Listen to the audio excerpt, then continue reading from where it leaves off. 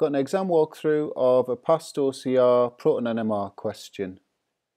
So before we look at the spectrum, we'll just remind ourselves of the essentials we must include when we're talking about an NMR spectrum. So 4 things there. The number of peaks obviously tells us the number of different hydrogen or proton environments in the molecule. The position of peaks tells us the type of proton environment. And there's just a snip of the datasheet, the Proton NMR datasheet. The relative area tells us the relative numbers of protons in a given environment. That can also be referred to as the integration value. And finally, the splitting, that tells us the number of protons that are adjacent to or within 3 bonds of the proton causing the signal. So here's the spectrum. All we're told is that it's an ester with an MR of 164. So I don't know if you want to have a go at this yourself, pause the video and then play on and I'll go through the answer.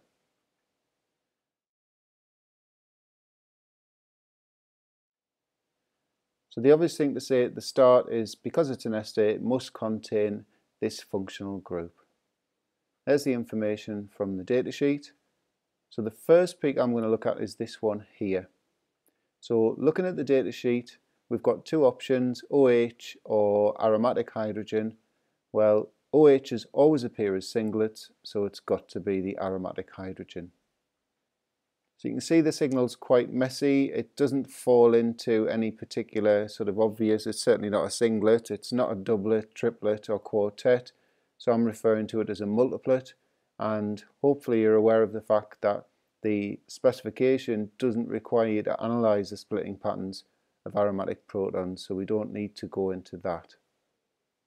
The fact that the area is 5 means that there are 5 protons in this environment, and so it means that we've got a C6H5 group in the molecule.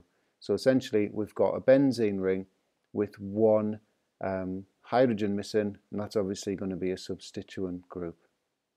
If the area was 4, we would have a benzene ring with 2 substituent groups, and so on.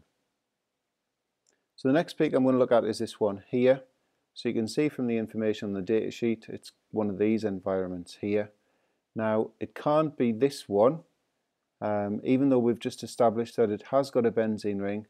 If it was this one, because the area is 3, it would mean that we would have to have a CH3 group here, and that's obviously finishing the molecule off, and that certainly isn't an ester, and it wouldn't have an MR of 164. So the most likely environment is this one here, which ties in nicely with the ester information. So we're going to go with that one. So it's an H to C double bond O, and you can see there I've said can't be benzene CH, as this would complete the molecule. The fact that it's a singlet is telling us there are no adjacent protons in a different environment. And the fact that the area is 3 is telling us that we've got a CH3 group.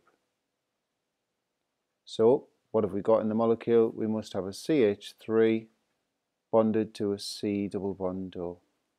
So any remaining hydrogens would be on this side here, which are too far away to cause splitting, so we're getting the singlet from this.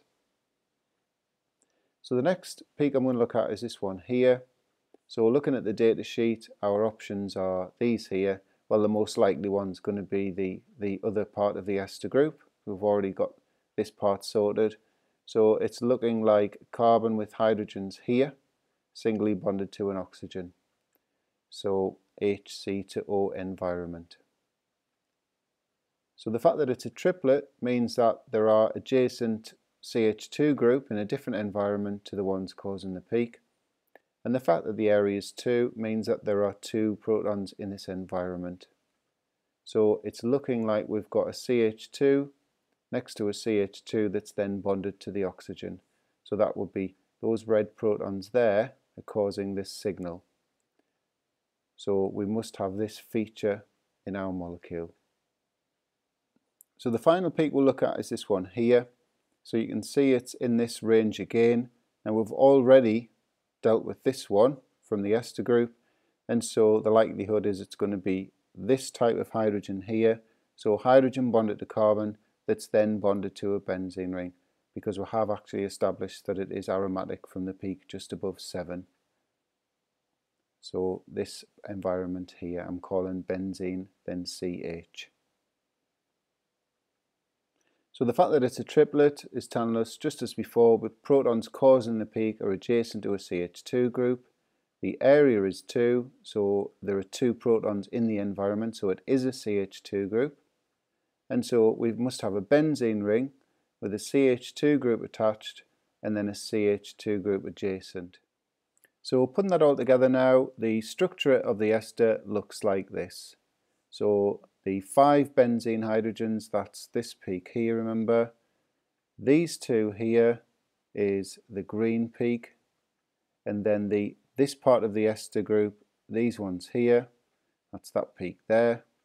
And then the isolated CH3 group on the other side of the ester bond are these ones here. And the final thing I've done is a quick check on the MR, so the molecular formula comes out at C10H12O2, so the MR is indeed 164.